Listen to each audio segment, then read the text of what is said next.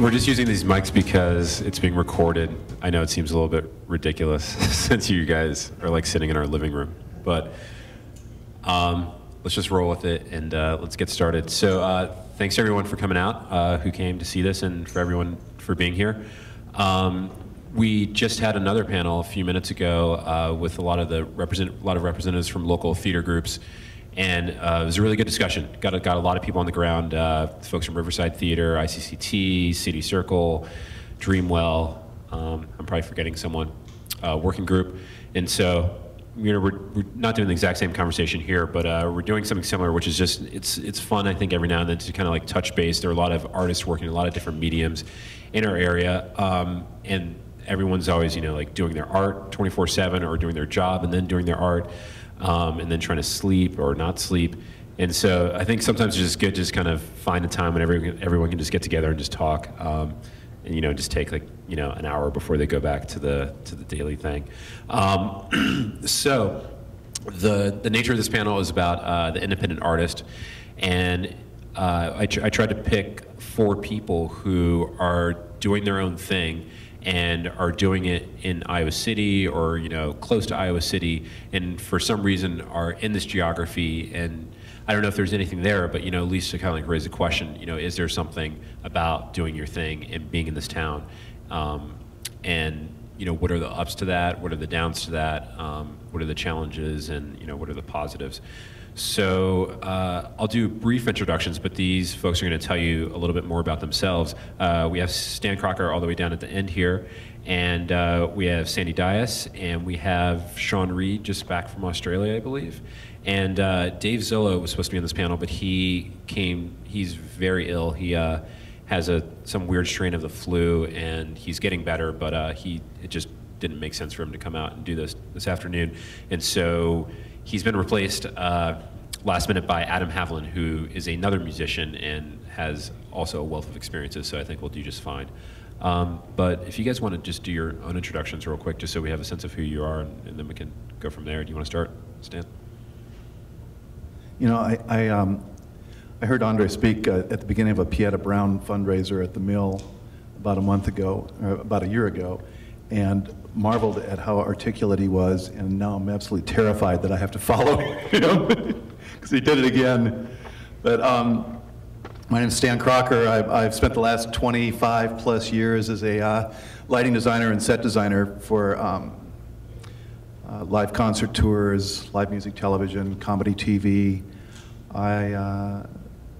I spent a lot of time flying out of Iowa, unfortunately. I was hoping that the film credit actually might change that, and unfortunately that took a nasty turn. But I moved here with my family 7 years ago, kind of a return to the roots for myself and my wife Susan, who's a painter.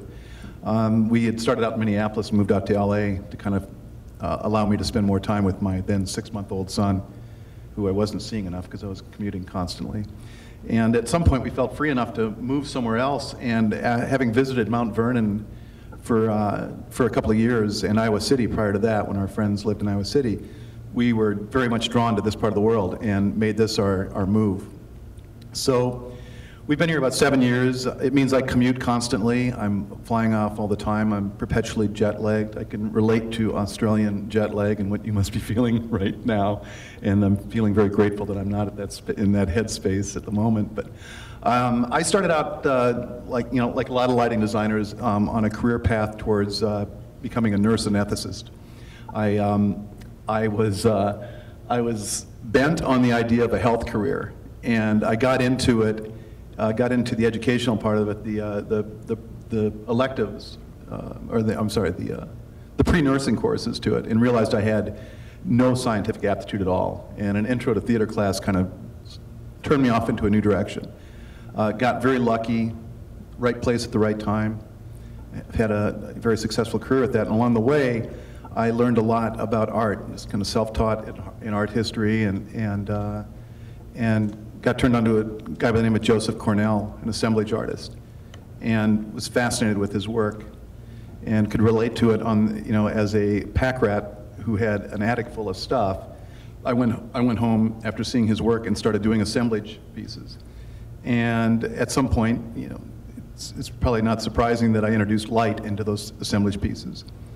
And at another point, about 4 or 5 years ago, I had this idea that I wanted to create a bigger piece, an installation.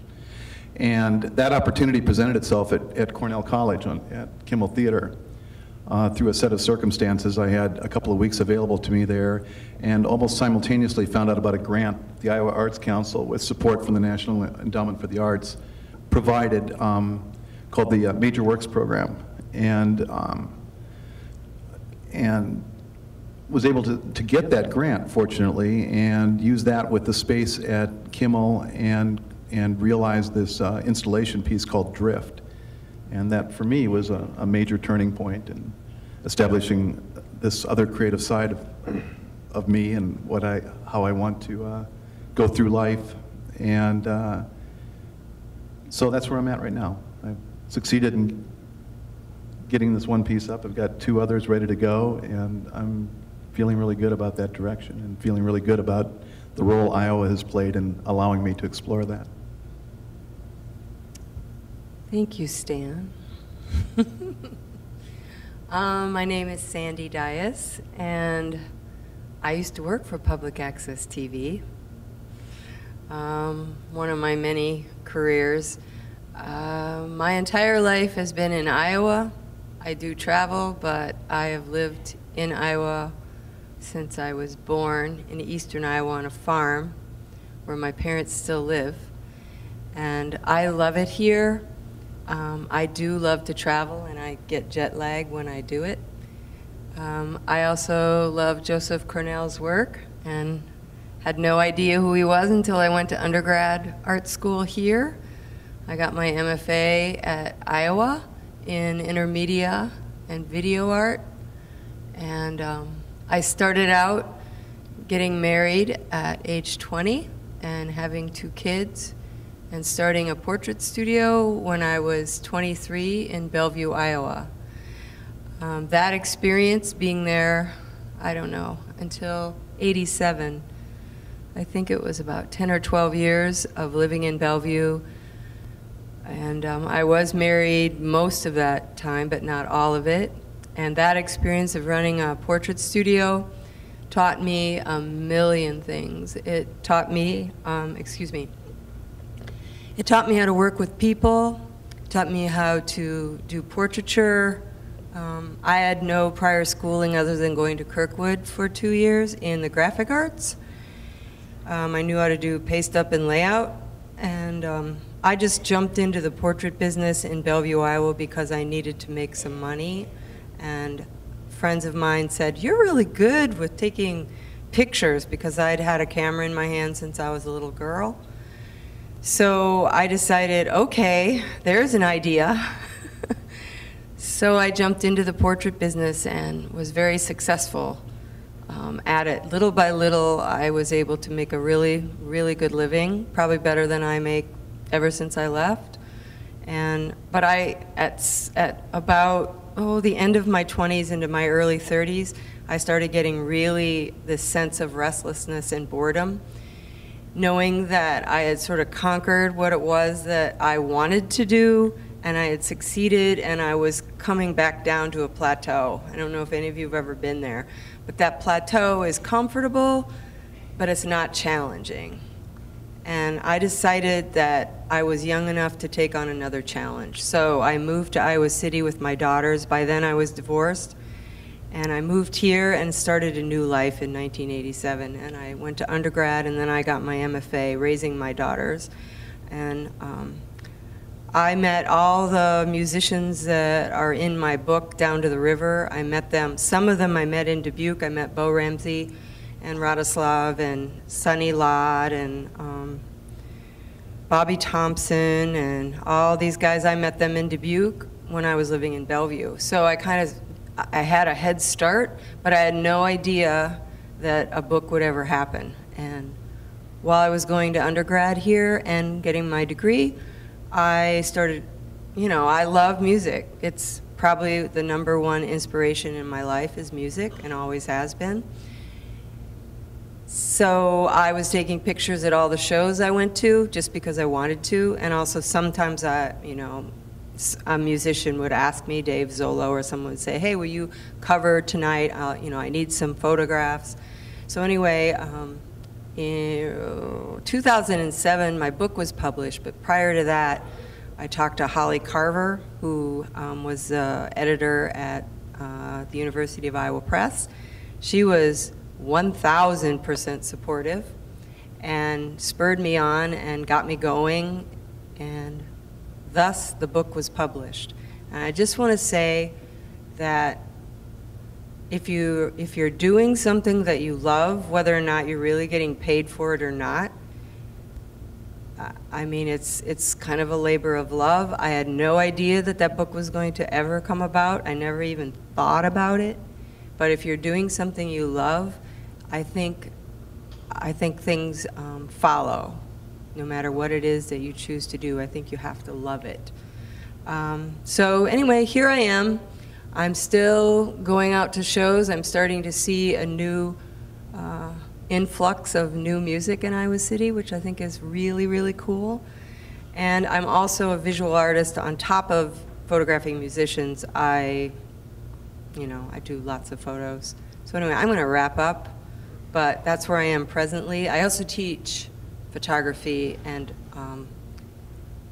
performance art at Cornell College, and teaching is extremely rewarding to me. I absolutely love it. So that's it. Here we go. Yeah, I'm Shawn Reed. I grew up in Muscatine, so just a little ways away. I started coming to underground music gigs in Iowa City in the mid-90s. Pretty much as soon as I got my license, I started driving to Iowa City to buy records and go to shows and that sort of thing. And that, when I was a kind of preteen and teenager, that, underground music was something that came into my life and really sort of had a big impact, and in a way that I never thought about when I was young, has had a big impact on, my career and everything like that. From a young age, I was really interested in visual arts. That was sort of always the thing I was really good at, was visual art. And unlike some of my friends and stuff who were into art and music, not being very encouraged by their family or their peers to pursue that, I was always very sort of like pushed to be an artist, because it was always the thing that I was really good at and I gravitated towards, and my family and a lot of teachers and stuff sort of really pushed me towards that. So I always sort of knew that I would be involved in visual arts in some kind of way, and it wasn't until later that I sort of figured out how to mesh my ideas relating to visual arts with ideas relating to music. I went to the University of Northern Iowa and got a printmaking degree in, I think I graduated in 2003 or 2004. And during my time at UNI, it's a small school and it's just kind of a small town, and I was there at a really, really good time where there was a lot of other people. They were sort of like making art, but also really interested in underground music, and were sort of coming from this particular era of, underground music related to, punk and hardcore and noise music and sort of experimental music. So during that time, on one hand, I was in this sort of academic environment, and then I was also getting this other education with my friends, like starting a venue, a DIY venue, inviting bands to come play, like starting to go on tours, starting to put out our own records, making zines, getting into this, like self-publishing, self-promotion thing, and trying to build this scene basically out of, at the time, which was like nothing, sort of. And at that time, I was also coming to Iowa City for shows, and there's kind of this statewide, underground music scene of people that were my age or a little bit younger, or a little bit older. And during that time when I was at UNI, I collected like zines and underground comics, and I was ordering a lot of records, and that kind of led me to this life of correspondence, where I would correspond with people from kind of like all over started to correspond with people from all over the country and all over the world, like bands and record labels and other artists I was interested in. And through that, I actually ended up coming into contact with a curator from New York who curated at a gallery in New York and curated at a gallery in Japan and Tokyo. And she ran this store as well that sort of dealt with like basically just like underground comic books and silkscreen zines and that sort of thing, self-published kind of stuff. And I started ordering stuff from her, and she became very inquisitive towards like who I was, because I was this person from Iowa, this state that she didn't have any idea that there was really people like me interested in this really niche stuff. So she was really open to the idea of like being, she's just interested in what my deal was. So we started, we kept corresponding, and I ended up sending her artwork of mine and videos I was making, and albums we were making, recording and things like that. And she ended up actually sort of taking me under her wing and started to curate me into these my visual art into shows that she was doing in Japan and in different things in New York and other parts of the U.S. and Europe, and eventually led to me having a solo exhibition in Japan, a solo exhibition in New York, and just a lot of opportunities in sort of the art world. And around that time, I was making a lot of stuff that was sort of a hybrid between printmaking mediums and sculpture and textiles, embroidery, drawing, like just a bunch of different stuff. And I was really interested in the idea of like being, trying to make it sustainable, figuring out a way where once I was done with school, I could be sort of like a career artist and not have to work another job. During that time, I finished at UNI and I ended up going to grad school at the University of Iowa and was in the intermediate department. And one reason I decided to go to school at Iowa as opposed to leaving was because I had this group of friends that I was very active with in terms of making music and making art and collaborating with, and just having these sort of bonds with some peers of mine that I knew that if I left I might not be able to replace very easily. And when you're playing music and playing in bands and that sort of thing, it's there's several people here that also make music, and that once you find people that you can do that with and have that kind of dialogue with and that kind of communication where it becomes easy to make music with them and be creative with them, it's important to try to maintain that, to sort of keep doing what you're doing. And so that's one reason why I stuck around, and one reason why I've still stuck around is just because of a few friends that I have that I make music with. And I ended up in this band in Iowa City called Raccoon that was never very well known in Iowa City, but got a lot of opportunities to put out records and tour the U.S. and tour internationally, and we'd play festivals in Europe and that sort of thing, and that led to a lot more opportunities in terms of the music and visual art and stuff like that. And during the time I was in that band, the members of the band, we sort of collectively decided to start a record label that would sort of represent music that we were making on the side individually, and also other music for our friends from Iowa and Iowa City and people we were meeting on tour, because there wasn't a lot of, there's not a lot of record, at the time there wasn't really a record label or a scene or anything like that to represent what we were doing, so we just sort of figured out that we had to do it ourselves if we wanted to make it happen. And at that time the label was sort of a collaborative venture that wasn't that serious.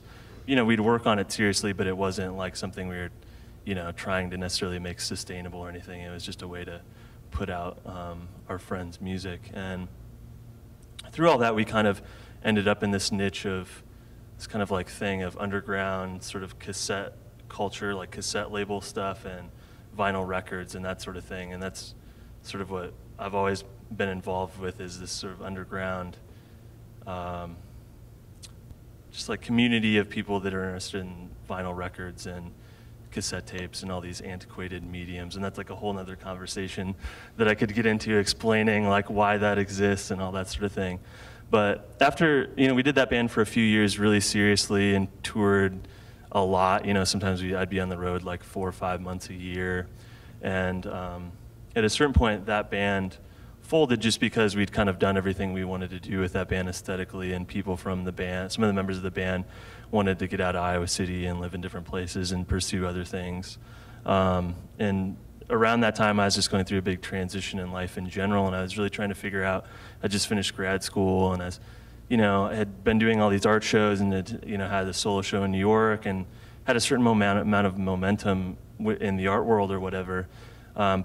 But I just didn't really see it as something I could do sustainably. Like, it wouldn't really pay the bills, and it really wouldn't even pay for the material costs or the time that I was putting into it. And I knew, I just finished school, my TA position, all that stuff had dried up, and I was, basically broke, and I was going to have to figure out what I was going to do, whether I was going to leave Iowa City, move to New York, and try to, really go after existing in the art world, or, start a new band and try to tour and do that sort of thing again, or just what I was going to do. And since I'd been touring so much and had this experience with putting out our own records and meeting lots of people around the world that are involved with record labels and touring and underground music, I decided to try to do the record label full time. And so I basically took over the label that had been a collective thing, and just started, took any little bit of money I had and started putting it into it and trying to turn over that money and establish like better distribution for the label and putting out things more seriously. And around that same time, I started a new band called Wet Hair with one of the other members of Raccoon, and we continued on the same path of spending months a year touring and recording albums. And that's pretty much where I'm at now, is running a record label full time, constantly pushing that in different directions and new territories. I've done over 150 releases for bands from all over the world. And we've toured a lot, just got back from a tour in Australia, and are constantly like recording and putting out records on my label and other labels. And I still do the visual art thing. Like, we had actually just had an art exhibition in Newcastle in Australia. I do a lot of collaborative work with one of the other guys in the band, and we recently had an art exhibition in Montreal as well. So I still do that stuff. It's just I don't pursue it as actively since the label takes up most of my time. The label also has a very distinct like visual aesthetic that ties into. I basically do all the artwork for the label, and it's all silk screened, and it has a very particular sort of aesthetic design element to it, which has helped the label sort of stick out and gain a bit of notoriety. So. Thanks, Shawn. My name's Adam Havlin. I was born about 4 blocks away, Mercy Hospital, but I grew up in West Liberty. From a very early age, music was definitely encouraged at my house. I always fell asleep to Brahms or Vivaldi or Wagner. Thanks, Mom. And I picked up, actually my first performance was when I was about 2.5 years old. I sang in front of a church. My uncle was a pastor in Muscatine, and I had a mini guitar, and I sang "Jesus Loves Me." That was my first solo show. I picked up saxophone in 5th grade when West Music came through with all the different instruments, and I went with it. I wanted to play the drums, but there was no room in the house, and I don't think anybody really wants to hear their kids learning to play drums in the house, but I guess some people do that. So I went with the saxophone. I played saxophone all the way up through high school. I taught myself to play guitar. I really wanted an electric guitar, a really big, ugly, like super fast metal guitar. But my parents got me an acoustic instead, wanted me to learn the right way. And I started playing drums when the kid that normally would play the trap set for Pep Band was gone, and they just needed somebody to fill in, and I'd never played drums before, but I just kind of sat down and did it. I'd been banging on, tables and stuff with pencils and getting yelled at in middle school for it. So I don't know, it just kind of came naturally. I went to university here, started out in computer science, and then I switched over to MIS, got an MIS degree from Iowa here, and finance degree also. But I didn't really do much as far as the music scene was concerned in college. And that all changed after I got out of college. Didn't know what I wanted to do. But I knew that I wanted to be involved in the music scene here in some fashion. So meanwhile, I think I've worked every single job that Iowa City has to offer. Currently, I work overnights at a place that manufactures synthetic DNA. But I've been a mover, a bartender, a line cook. I don't know. Basically, just kind of living paycheck to paycheck to support the fact that I'm playing in a band. I've much like Shawn, I've toured most of the United States. I haven't gone anywhere internationally, but I played drums in a band called Death Ships for a while. They got some modest success. We went on tour with Jay Bennett, who was in Wilco. And now I'm singing and playing guitar in a band called Emperor's Club here in Iowa City. And yeah, that's where I'm at. Cool. Thanks, guys. So you guys all have kind of different experiences here, but what are some of the things that like really keep you here or make you proud to be here, or maybe there are not things that make you maybe you're not proud to be here, and maybe it's on the other side. But of course, you know, you've got your like homes here, you've got your friends here, you've got, you know, your connections here, and it's just like it's your home, whether you grew up here or you made it your home. But do you wear Iowa City as a badge, or do you wear the area as a badge, or is it just happens to be just the spot you're in? Do you identify with it? Well, I guess for me, like touring and stuff, people always ask about it, you know, because Iowa is like, it's not, I mean, describing it as exotic maybe isn't the right term, but people definitely have like, they're like, oh, Iowa, like it's odd, you know, it's like a band being from New York or a band being from LA, or like those really common places is like, no, they're never gonna get asked about that really. But if you're from Iowa, like it's always been a thing with everything I've done musically and artistically. And even when I was doing visual art, like I was sort of like, you know, always in the write-ups there would be like this thing about me being this Iowa person, you know, and trying to make it exotic in a way or something. When I first left LA and moved back to the Midwest, I was a little afraid that I'd established myself out there for 5 or 6 years, and I was frankly concerned that leaving was going to cost me income, and so I kept my 323 area code cell phone that established me as being one of the locals to LA, and I just didn't. If I hadn't socialized with a producer, a director, a manager, I didn't tell them that I left. And for a year, none of those people knew that I was living, you know, thousands of miles away. And then I got to the point where I realized it was making me a bit schizophrenic. I didn't know who knew and who didn't. And I realized it was starting to have a really bizarre impact on my conversations with clients. And so I just outed myself. It's like, I moved to Iowa, and I feel really good about it. It's been a good move for me. And the reaction was surprising, because a lot of the people that I work with that are LA-based or New York-based had that same kind of dream to kind of go back at least close to where they were, or to go somewhere different. I mean, just like, you know, to be able to break free. That's not to say that LA and New York aren't great, because they are. There's wonderful things happening there. But they aren't the only great. And there's all these places like Iowa that are really wonderful places to make art and to come home to and to raise families in and have friends at and have this sense of community.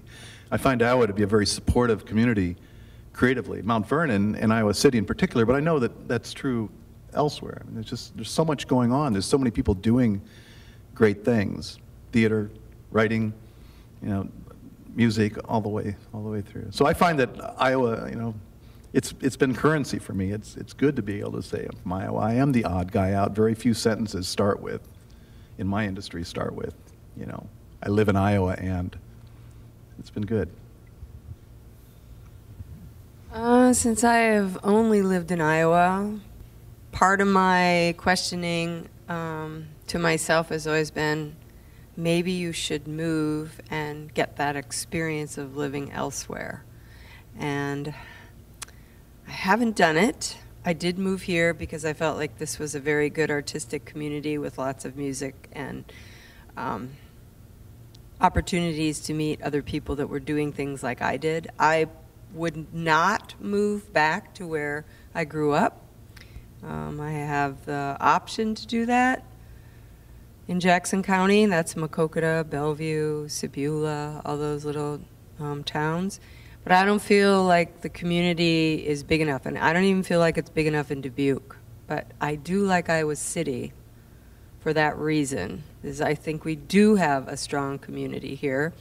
I'd like it to get stronger. I was talking to Andy. I'm very interested in having a film house here because I watch movies all the time. And I'd like to be able to go to a place in Iowa City and see art house or independent films with other people because I enjoy doing that. What I'm trying to do, I guess, is I've applied for Fulbright. I was an alternative last year, and I reapplied this year. So I guess that's the way I'm going to get out of Iowa and experience other places, is by visiting and by hopefully finding a residency or a grant that will allow me to live somewhere else for 6 months or a year, and then I'll come home, and I call this home. So that's, I guess, my 2 cents on it right now. Well, especially for, I'd say, you two guys, you're kind of at that point, I think, you know, in your early 30s or about to be there. When Sandy kind of made the decision that she was going to say, I'm going to cut from this life I have now and start again and try something new. And so for you guys kind of being at that cusp where, where you can, people say you're still young enough to make a decision, but maybe you can do that, for your whole life. And being very involved, especially with the music scenes here in different ways. You guys are part of a scene. Do you ever feel a tension that, if I were to go to New York, if I were to go to Chicago, go to San Francisco, that I would, in a way be kind of like, letting go or, kind of maybe even, destroying or partly, letting down the scene that you've been important in creating and building? The major reason I've stayed is just because I've been so busy in a way. It's like, literally, like, it's like, in order to move, I would have to, because my house is like I don't have a job. I just do the record label full time and play music and go on tour and make artwork and do design stuff. So, but there's like a very thin margin of money with that, So, like, it's really hard to save up money when I'm constantly putting out records and I'm trying to make the label, bigger and more active all the time, so I'm constantly just putting all my money back into it and never really saving much money, and just like living in a place where I can live for, my house is $800 a month. I have a roommate. It has a silkscreen studio, a practice space for the band, like recording setup for the band, like has basically everything I use in life, in one space, which, in a lot of cities I could not, it'd be really hard to find in a lot of cities the same space for the same dollar, So that's something that I'm always thinking about. And so I've stayed for those reasons, and also because, I have this creative connection with other people. So I would sort of have to, those things would have to end and dissolve, or we'd have to figure out a collective way for a couple of us to move together, which then you add like romantic relationships that people have into that, and individual financial situations. It just becomes really complex. And then you're going on tour all the time and doing all these things. It's hard. It just becomes really hard to move. This is like a really easy place to live. So it's like, it's difficult. But on a lot of, if I'm going to be honest about it, on a lot of personal levels, like at this point, turning 30 this year, having nothing to do with the university at this point, being quite a bit older than a lot of the average age, sort of in the town, it feels like. I know that's maybe not true, but it does feel like the town's like predominantly dominated by 20-year-olds, and that's not necessarily a bad thing. It's just not where I'm at all the time. So sometimes socially it's a little bit, it becomes difficult, and also creatively because, culturally the town's so dominated by the university in terms of what it does and what it's about, that being a townie or being kind of an outsider to that can feel sort of isolating. And with what I do, it doesn't really matter where I live in a way, because I have distributors that distribute the records and stuff all over the world, and people order the stuff on the website, and I correspond with all these people, and I'm always going on tour, and I'm gone a lot anyways. But it is a weird issue, and it's probably like Iowa City, living in Iowa City, whether I should stay or if I should go, in the last probably 4 or 5 years has been like the predominant kind of like crisis in my life, you know, which is, I don't know, it's sort of funny, you know. I don't know, I think I get excited by the fact that there's people that are here. The university, the kids are here for the first time in their lives. They're free. They're, you know, like, you're an adult now. Here, let's see what you can do with this sort of thing. And I hope that as a songwriter, I can offer some sort of, you know, hey man, it's okay. Don't be scared about it, because you know, being an adult for the first time in a college town is kind of trying, but. There's always people there to listen to your music. It's really easy to start up a band and just go here in Iowa City too. I mean, they have the open mic at the Mill. I think all you got to do is call Jay, and you have a slot, you know, with a couple weeks' notice. So if you have a voice and you have something to say, all you have to do is make a phone call. I think that that sounded like an infomercial, or like set it and forget it or whatever, but. Yeah, I'm kind of plugging the open mic thing, but. I mean, I think that was one cool thing about, you know, growing up in Iowa and having an idea of like this. You know, we have a very similar background, you know, and like we kind of run with a lot of the same people in town and in the same circles and stuff. But you know, it was nice to have the opportunity to be involved with people to create my own situation or our own situation, and. That's always been something, you know, cool about living here compared to, you know, if you're a musician or an artist and you live in a place like New York, it's sort of like you have to work to get invited maybe a little bit more than you would of just creating your own sort of situation, and it's just a very different thing, I guess. So this might pertain most to Stan and Adam.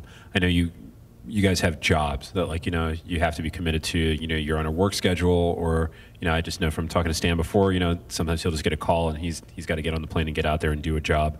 But then you also have this thing that you're creating in the other hours where, you know, for you, Stan, if you're working on a new installation, for Adam, if you've just got to get like a new set of songs out, how do you guys kind of like work that balance between, you know, paying rent and also, you know, being able to create your work and get that work, you know, presented or showcased? Well, I work it very poorly. I have no answers. I wish I could say I've got that so sussed out at this point in my life, because then I give hope to the 30-year-olds in the room. But the fact is, for one thing, I work a job that has just bizarre hours anyway. I mean, it's not unusual for me to go for 2 days without sleep and then get on a plane, come home, power crash, wake up, and I'm a father again. And you know, it's bizarre. I switch time zones, I switch continents, I you know, work overnight in theaters and venues, and then try to get back to this real world that I live in Iowa. And that real world in Iowa is when I have the opportunity to focus on this other creative vein, you know, and this other thing that I'm doing. And they're both creative, and for that I'm really grateful that I'm able to actually make a living doing something creative. And but you know, finding that balance is just hard. It's just, you know, I'm in a seasonal business as well. I always look forward to this time of year because it's going to start slowing down now, and I'm home more often, and I, you know, see my family more often, and I have more time to step into my studio and start doing things that I've been sketching on you know, half dozen sketch pads the rest of the year while I'm flying around.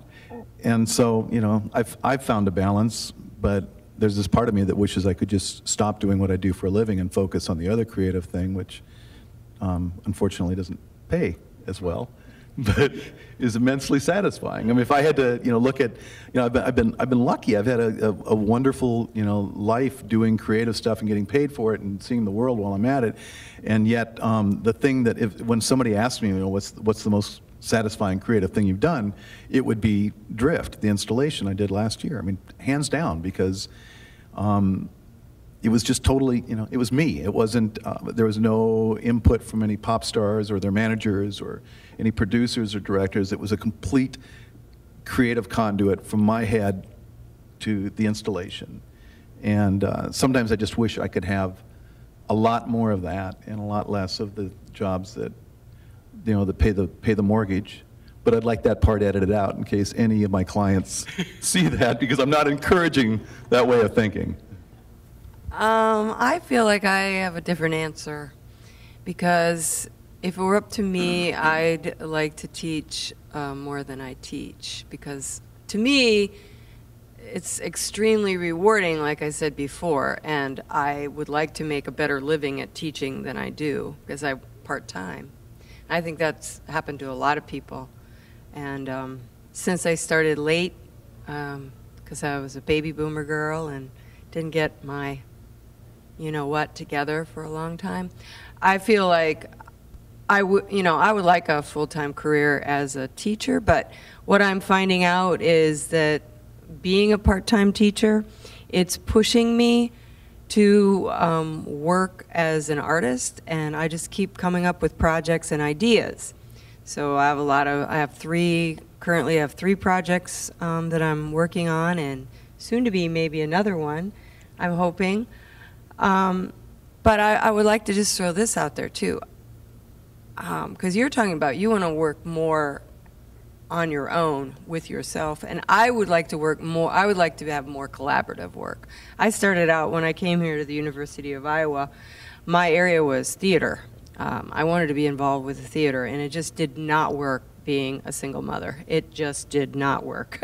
So I switched to intermedia and was involved. I loved being there because it was always collaborative and you're always working with other people. And, you know, if anybody can give me more of that kind of work, I like that.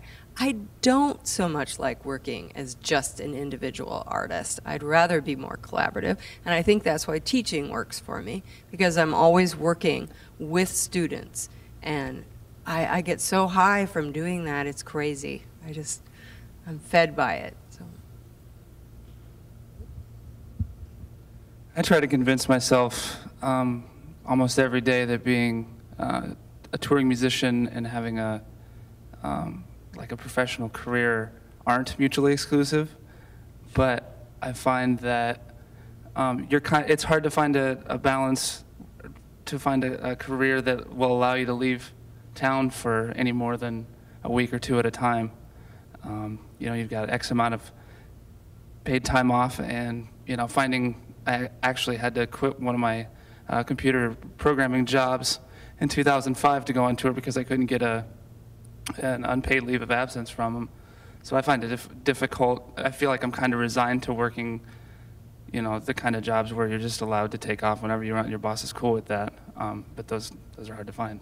So I want to make sure that we have an opportunity to open up. Are there any questions from folks out there? Any ideas that people wanted to get at?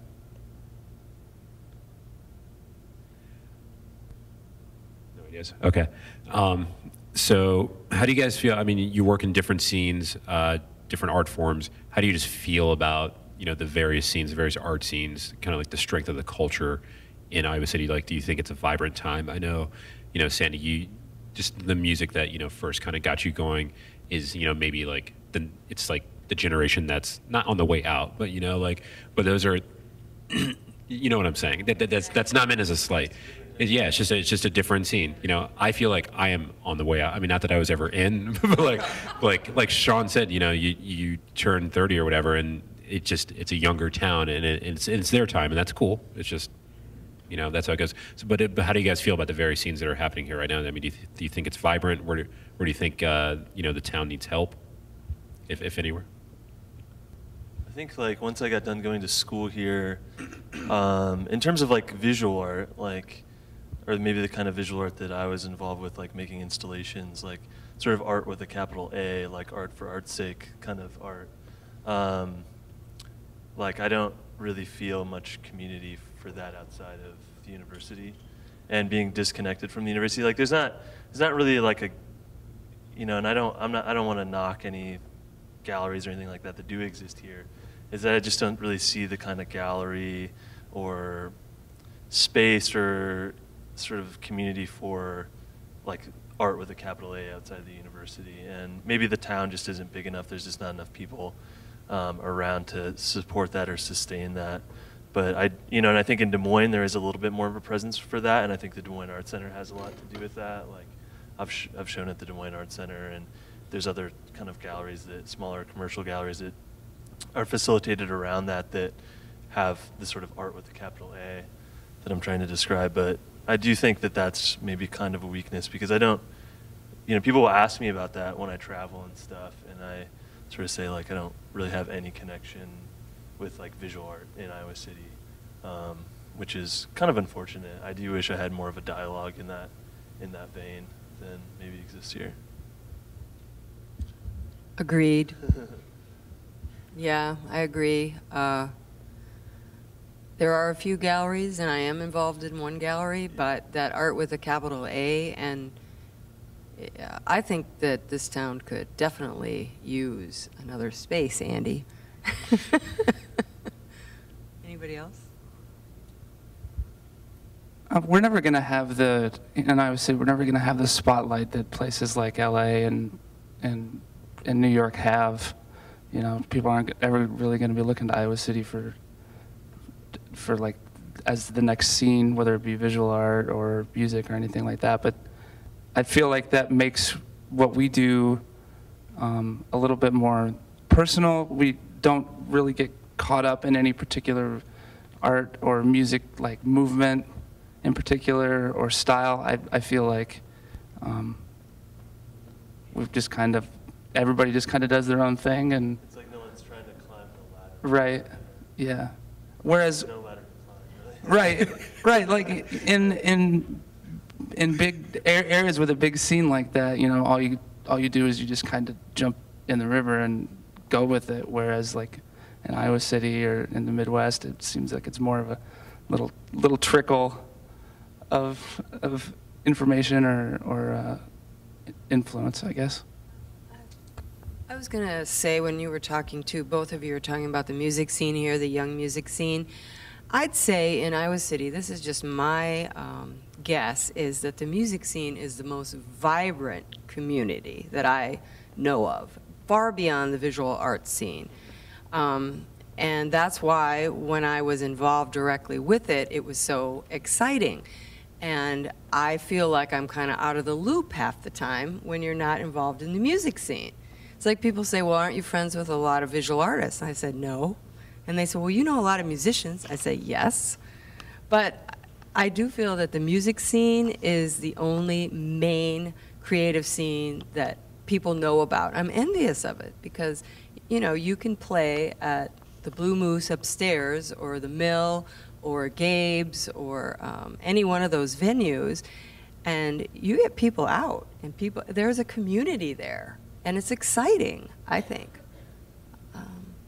Go ahead, Stan. Well, I just want to say that, I live in Mount Vernon, and for those of you that don't know where that is, it's, a good 35, 40 miles away. It's incredibly far away from here. It takes me a whole day to get to Iowa City. And, for a while, it was just, I'd come home, I'd go to Mount Vernon, and I'd go home. I'd come in from wherever I came in. I'd fly through Cedar Rapids and go home. And I was kind of a hermit out there for a while. And those are good times. And in fact, that's when I was doing a lot of my smaller assemblage pieces. I was just going crazy with that stuff.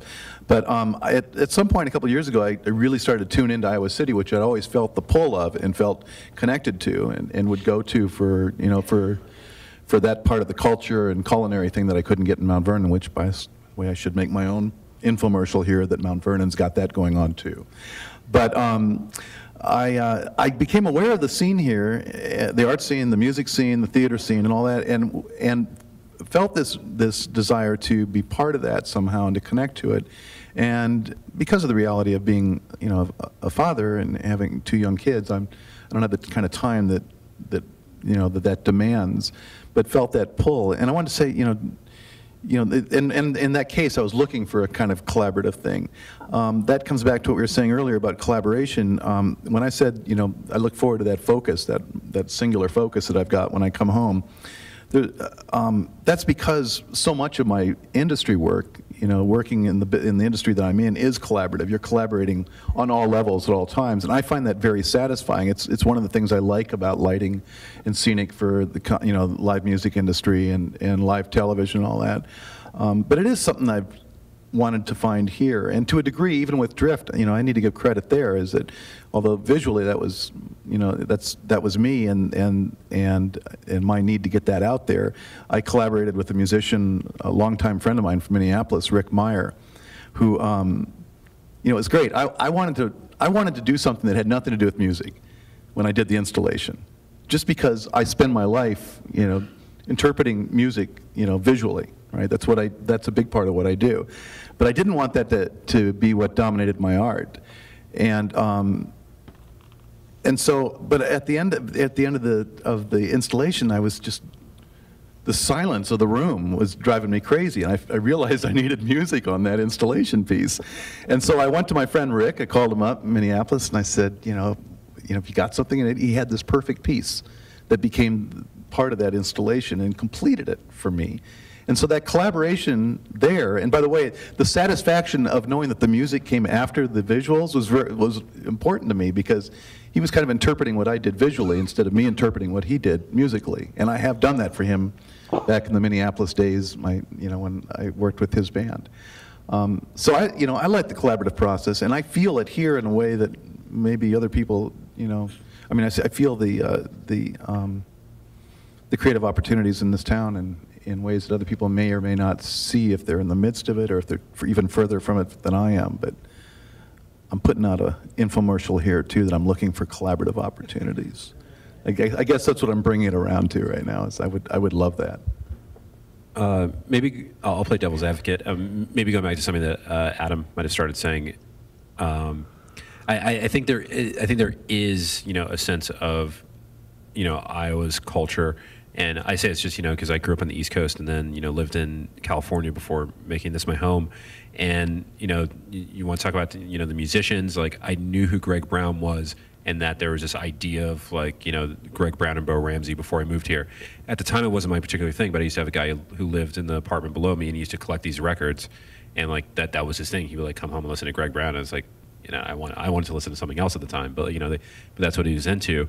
And I was at the Mill a few weeks ago, and this band Vetiver from San Francisco came and played, and they were loading in their stuff, and the first thing they did was look at that picture on the wall where it's like Greg Brown and Bo Ramsey and Dave Moore, and they were naming all the guys on the wall, and that was their thing, and they were having a total kind of nerdy folk moment amongst themselves. Which and everyone else in the room just kind of chuckled and laughed at them, and then they went on and set up their gear, and and then even by the same token, I'd say Shawn, I know some of the bands that you've put out, and maybe it's just part of a trend that's happening right now in popular music or indie music or underground music, where stuff is getting brought up, like a band like Peking Lights, getting signed to Domino, and you having kind of maybe being friends with them and appreciate their music maybe long before the greater mass had now they're going up to, I don't know if it's up to another level, but they're going to some other place. And even Dirty Beaches, I know you've worked with before, and that's another person who's starting to get a lot of notice now. And in some ways I feel, just because I work a lot with agents, they start to come back, and I'll have these conversations sometimes where people are like, well, what is this Night People Records thing in Iowa City? And of course, again, it comes back to making it exotic. They're like, Night People Records? What does that mean?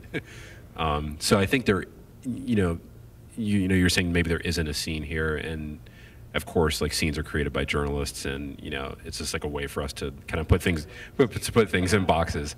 But I think some things do get out to people who aren't necessarily from here or living here at the time. That wasn't really a question. That was a point, I suppose.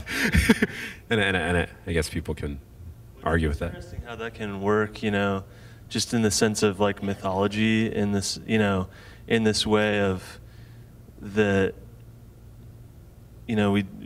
people like the story, and they like the mythology. So that's one thing about living in a place like Iowa City that you can use to your advantage, or that, there's people that try to create that mythology, or the mythology is created by an audience from the outside that knows nothing about it, So, and in certain ways, that's definitely factored into what I do with the record label and the bands I've been in, and just even like when I was showing a lot and that sort of thing, like the exotic nature of being this person from Iowa and it being like in this sort of unknown thing to people, you know, a rural state, like it's like Ohio, Idaho, like if you go to foreign countries, like people think Ohio, Idaho, and Iowa are all the same thing, you know.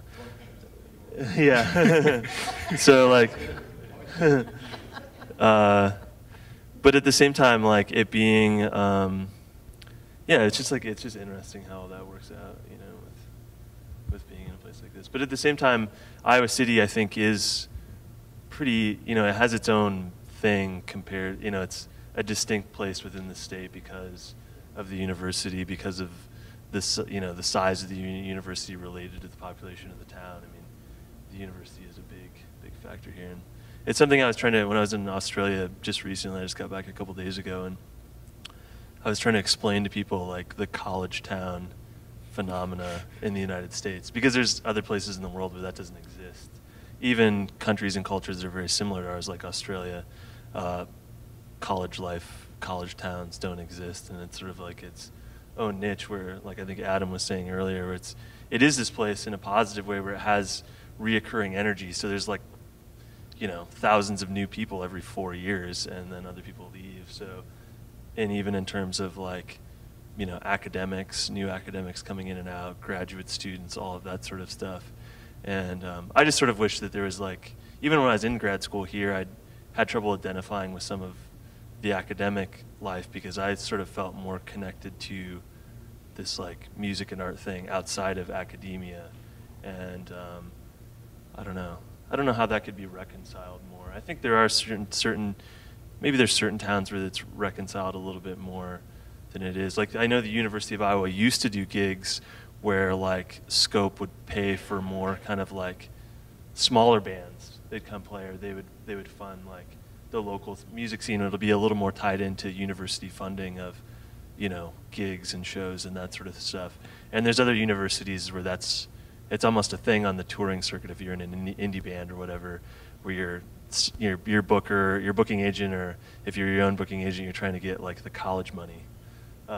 And sometimes, you know, in a lot of those towns or schools that have the college money thing connected to independent music and that sort of thing, maybe bridge the gap a little bit more between the school and the academics and what the students are interested in outside of that and playing in bands and that sort of thing. It'd be interesting if there was a gallery here that had art with a capital A, and it would obviously intersect with the university because there's a lot of art students, and you know, this is a big literature town and writing town and all that sort of stuff. So how that could, you know, I'm just sort of curious if there could be more of a way to bridge the gap between the townies and the university.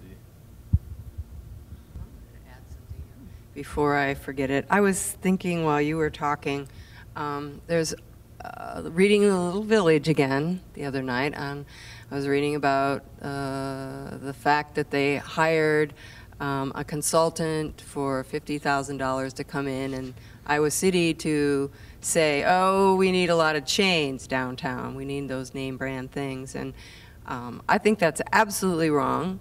And what we need is more of a niche for what Iowa City is, and I think that's what you're talking about. Yeah. And I have one more thing, and I know it's probably a little off the target. Besides having a film house, I also have another idea. And I'm on PATV. I have another idea. I went to see the Roller Girls about a month ago out at Marriott. I know I'm getting a little off the topic here. But Hot was playing, H-O-T-T. It was an amazing scene. And I can envision having a real roller derby, not right downtown, but somewhere around here that would also offer a space for alternative music, art, so on and so forth. I think that's the kind of thing that people come to Iowa City for. I don't think they come here to shop at, what's one of those name brand places?